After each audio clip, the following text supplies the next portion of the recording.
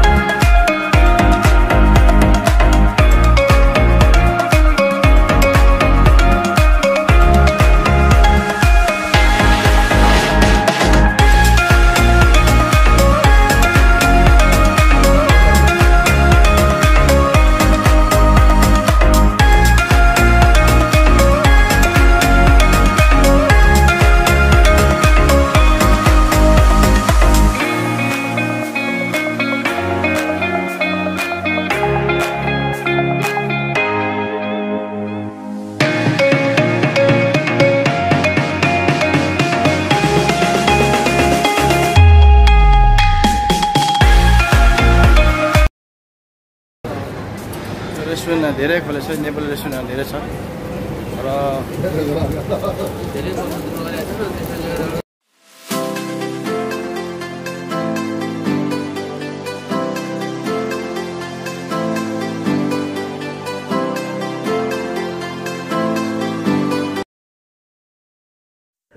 Finally हामी restaurant भित्र पुगिसक्यो। सो रेस्टुरेन्टको बाहिर भिडियो क्लिक गर्न पाइन। अनि हामीले अर्डर पनि गरिसक्यो। भेज थुक्पा र भेज मोमो चाहिँ हामीले आज टेस्ट गर्ने प्राइस गरेको छु। रेस्टुरेन्टको नाम रहेको छ हैदराबादी बरावजी रेस्टुरेन्ट बर दुबईमा।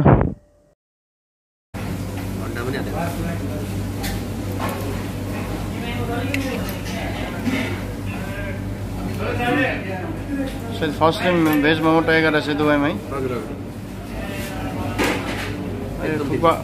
थुक्पाको पनि थुक्पाको टेस्ट गरेर भन्नु।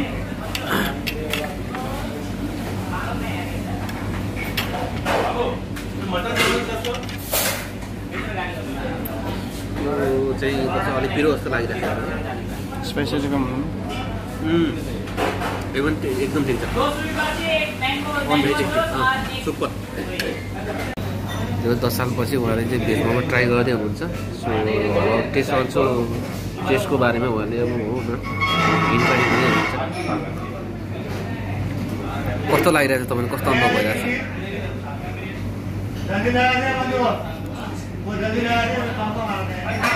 मोमो ठिकै छ तर अलिक स्पाइसी छ। स्पाइसी छ भेज मोमो। तर तिमीमा स्पाइसी धेरै छ मेरो लागि। अरूलाई के थुक्पा थाहा भएन। मलाई चाहिँ स्पाइसी धेरै नै भयो। स्पाइसी अलिक बढी भएको। अब थुक्पा हेर्नुहोस् होइन, थुक्पाको कस्तो छ।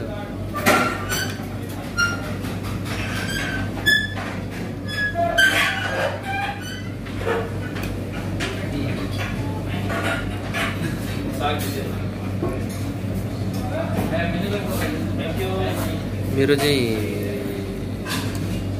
टेस्ट अनुसार मलाई चाहिँ टेस्टी लागेको छ होइन। अब दाइको उसमा कस्तो के लागेको छ? थुक्पा ठिकै छ, थुक्पा ठिक छ, थुक्पा ठिक छ, तर मोमो अलिक स्पाइसी, मोमो अलिक बढी स्पाइसी स्पाइसी पनि छ। अनि त्यस्तो सोचेको जस्तो चाहिँ भएन, सोचेको जुन मैले जुन सोचेको जस्तो चाहिँ त्योभन्दा धेरै स्पाइसी छ।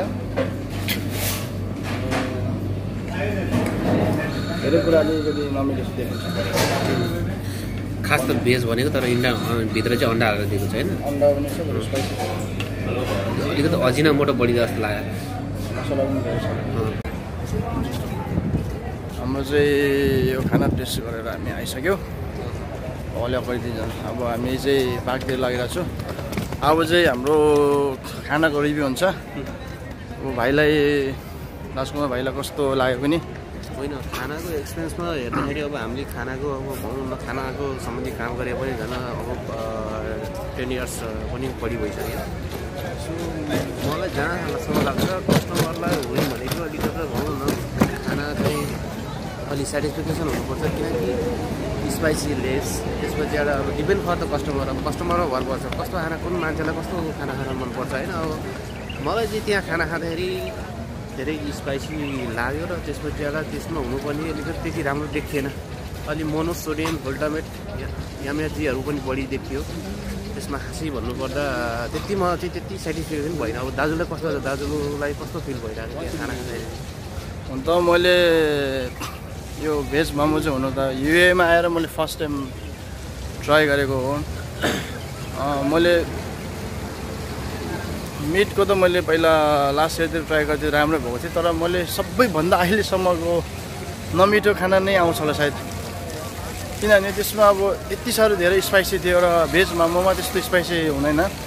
मतलब भेज भनेको सिर्फ स्पाइसी होइन, हामीले सिर्फ भेज मात्रै हालेर बनाउने हो होइन, भेजिटेबल एकदम सादा बनाउने हो। तर एकदम स्पाइसी धेरै थियो र मरमसला एकदमै धेरै थियो, एकदम मरमसलाहरू एकदमै धेरै थियो। त्यसले गर्दा खानाको टेस्ट एकदमै के भन्छ, आउट अफ कन्ट्रोल नै छ। अनि थुक्पाको कुरा गर्नुपर्दा थुक्पा ठिकै हो, जाडो महिनाको लागि चाहिँ थुक्पा ठिकै हो। तर मेरो लागि चाहिँ अलि हुन त स्पाइसी नै भएको थियो। थुक्पामा पनि अलिकति त्यस्तै देख्यो, अब मरमसला पनि अलिक धेरै जस्तो नै देख्यो, अब अलिकति सादा हुनुपर्ने। थुक्पा ठिकै छ। अब भनौँ न, अब 5 नम्बरमा थुक्पा चाहिँ ठिक छ, म 2 दिन्छु। मोमोमा चाहिँ सायद 5मा 1 मात्रै होला, किनभने त्यो धेरै मोमो खाइसकेको थिएँ मैले, धेरै मोमो टेस्ट गर्छ। तर यस्तो चाहिँ एकदमै नमिठो अनुभव भयो। अनि भाइको लागि त्यो कति रिभ्यू दिन्छ त्यो थुक्पा र मोमोको? होइन, थुक्पामा चाहिँ अब जोस् 5मा मैले दियोस् 4 दिएँ। सो मोमोमा चाहिँ त्यो त्यसमा -1 नै गर्नु पर्ला जस्तो लागिरहेको, किनकि त्यो टेस्टको कारणले गर्दाखेरि। टेस्ट पनि मैले धेरै ठाउँमा पनि टेस्ट गरिसकेँ र म खुद आफै पनि बनाउँछु र कस्तो हुन्छ मोमोको टेस्ट, त्यसको सस कस्तो हुन्छ भन्ने कुरो म आफूलाई पनि थाहा छ, त्यसको सम्बन्धी मलाई पनि नलेज छ। र त्यो भएको कारणले गर्दाखेरि मोमो चाहिँ त्यति सेटिस्फेक्सन भयो।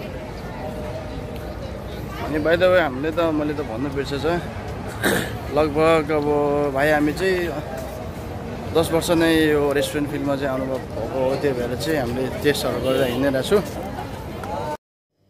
यो हाम्रो सानो प्राइस हजुरहरूलाई कस्तो लाग्यो होला प्लिज लाइक कमेन्ट गरेर हामीलाई बताउनु होला, किनकि नेक्स्ट टाइम हामी अवश्य सुधार्नेछु। किनकि अब सोचेको सजिलो त छैन फुड ब्लग गर्नुलाई, धेरै लोकेसनहरू खोज्नुपर्छ।